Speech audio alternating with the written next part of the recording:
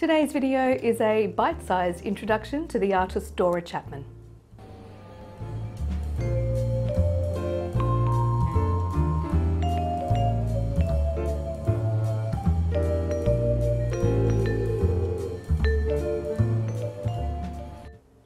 Hello darlings, thank you so much for joining me. Today's video is another in the series of bite-sized art history, this time about the Australian artist Dora Chapman. If you'd like to check out the first one that I did about Peter Booth, there will be a link above as well as at the end of this video. I know it has been some time, but I'm going to try and do them more often as I have been getting some good feedback from those videos. So I hope you enjoy this short introduction to the artist Dora Chapman. Dora Chapman was born in Adelaide in 1911, studied at the Adelaide School of Arts, where she started a promising career as a realist painter. But Chapman's story is one of sacrifice. She met the painter James Cant in Sydney in the 40s, and they co-founded the Studio of Realist Art. They were married in 1946, and Dora took up teaching to support her husband's art career, putting her own on hold. In the book James Cant and Dora Chapman, Ron Radford states that from their first meeting in the mid-1940s, Dora regarded James as the greater artist.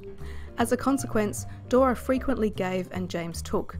The responsibility of financially supporting the team fell largely to Dora throughout most of their marriage. Chapman retired from teaching in 1969, and although she had been producing art while still working, it was at this time that she really started experimenting with her unique style that she's known for today.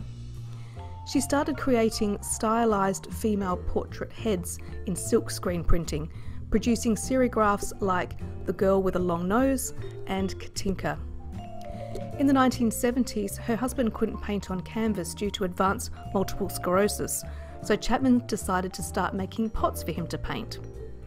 After his death in 1982, Chapman realised that she had neglected her own career and started exhibiting her work more, with a small retrospective exhibition in 1987, as well as other exhibitions at the Art Gallery of South Australia. When she died in 1995, Dora Chapman left nearly all of her and James Cant's works to the Art Gallery of South Australia, as they had been very supportive of both artists. When you go to the gallery now, Chapman's work is very strikingly displayed, even more so than her husband. A couple of years ago, they displayed many of the silkscreen heads all on one wall, and it looks spectacular.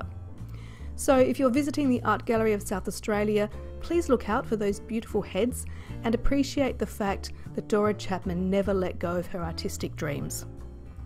I hope you enjoyed this introduction to Dora Chapman, and hopefully it inspires you to look further at more of her work. Please subscribe to this channel if you love art history and creativity in general, and until the next video, bye!